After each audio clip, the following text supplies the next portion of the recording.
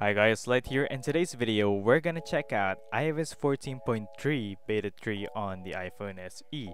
So this update does focus on performance improvements, but I would like to go over some of the cool features in iOS 14.3 that weren't mentioned in our last video, starting with app clip code scanning. So if you're not familiar with Applics is a nice way for us to discover new apps, whether we're browsing the web, receiving messages, navigating, or even interacting with NFC tags and even scanning QR codes. So previously on iOS 14.2, if you do try to scan an app clip code, it does not interact with it. But now on iOS 14.3, if you do try to scan an app clip code, it should now be able to scan and interact with the code and even give you a preview of an application if there is one available. So if you want to try it out for yourself, here is a sample of an app clip code for you to try out. Now moving on to the next feature, in the weather app, in areas such as in the US, UK, Germany, India, and Mexico, comes support for air quality information. So right now, as you can see, I have no available air information right here.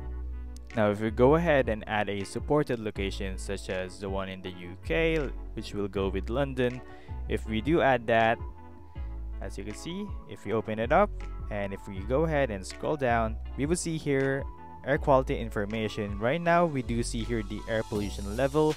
And right now, as you can see in Taipei, Taiwan, there is none available.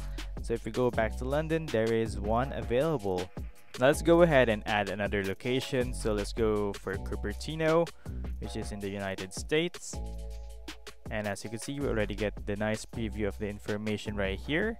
And let's go ahead and add that and open it. As you can see, we have here's the nice air quality information from Brizometer. Also, if you are a developer, this includes several bug fixes such as this one available in Business Chat, and this one for SK Ad Network, and this one for SwiftUI. Now running a performance test on the iPhone SE, first using Geekbench, we do get a score of 1,325 for a single core and 2,365 for multi-core. We're comparing that to the previous beta, which is beta 2, we got the score of 1,321 for a single core and 2,114 for multi-core. Running another performance test using Antutu benchmark, we do get a score of 381,192 for the iPhone SE. We're comparing that to the previous beta. We got the score of 268,044 for the iPhone SE. Also, checking out the build number that we have available, looks like we're already in the A phase of the builds. That means we're only a couple of builds away to get the new features of iOS 14.3 available on the iPhone SE.